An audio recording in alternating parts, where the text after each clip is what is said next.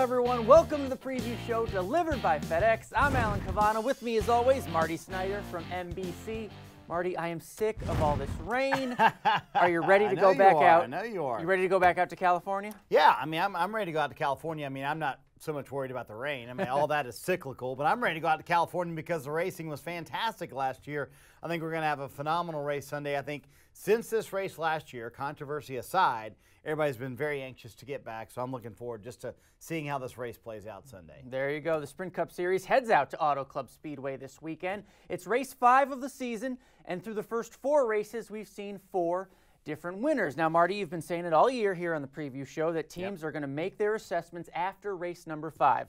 4 races, 4 winners. Do you see this parity continuing at race 5 and throughout the season? Yeah, you know, I think we've certainly seen certain teams hit on it better than others. You know, I think, I was talking to Matt Pusha about this the other day, the crew chief for Greg Biffle, and he said, the box we had to work in last year was this big. The box we have to work in this year is this big, So it's the teams who have really found that right slot in the box, if you will, that have really hit on things. You certainly look at Kevin Harvick's team, and it's funny, he's 21st in points, but I honestly feel like in 3 of the 4 races, he has had the best car. I really feel like that.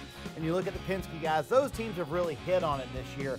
I think Hendrick hasn't quite hit on it like they thought they would. Gibbs hasn't quite hit on it like they thought they would. So I think the parity will continue. I think we'll see a 5th different winner this week. But I think, Matt Pusha talks about that box everybody's working in.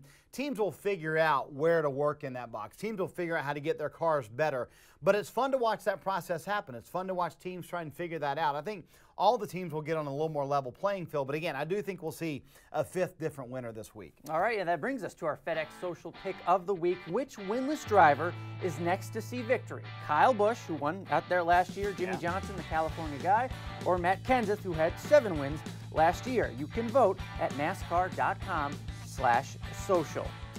Roush Fenway, as Marty mentioned, is holding its head high after Bristol after taking the first 2 spots at Bristol Motor Speedway. Out of 4 races this year, Ford has 2 victories, including 2 straight. Now, Marty, we're coming off a season where all the talk was about the Hendrick Chevrolets, the Toyotas of Joe Gibbs Racing. Now we're seeing the reemergence, as you mentioned, of Penske Racing and the 4 teams. Roush Fenway, what is working for those 4 teams? Well, I think they don't take too much from the Bristol win. I think they know they won that race on strategy. They don't sit there and go, wow, we're back. We figured out everything because we won at Bristol. I think they know that they had 4 cars in the top 5, certainly fantastic for Ford. They know they have a lot of work to do for California this week. I spent a lot of time with Robbie Reiser and Jimmy Finning this week, and they were not happy with Las Vegas. They go back to the Las Vegas race, and they know they didn't perform like they should have. They certainly were not able to keep up with some of the faster cars there. You look at the history of California Speedway, Roush Fenway Racing has been fantastic there. So they need to live up to a big history at California Speedway. But I think they have a long way to go. I think the Ford camp is certainly going in the right direction. But they know at places like California, these 1.5-mile racetracks, 2-mile racetracks in the example of this week at California, they need to get better, and they have a lot to prove this weekend. Certainly the Penske cars have been fantastic. I think they'll be very good this weekend. But Roush Fenway is a little bit behind Penske in terms of what we should expect this weekend. All right, you were talking about California. You gave us a little preview. You said there's going to be a different winner this weekend. Is. Who's your pick to win? It's going to be a Ford, too, and I'm going to go with Joey Logano. When you look at the type of racetrack that California is, a very low-grip racetrack, a racetrack where you've got to search around, you've got to find the right line. We'll see this race strung out, but there'll be strategy played all over the place. And when I look at that type of driver, and you look at a guy who's run very well in this new setup configuration, I think Joey Logano is that guy. You look at Atlanta last year, they probably had the best car, wound up finishing 2nd in that race.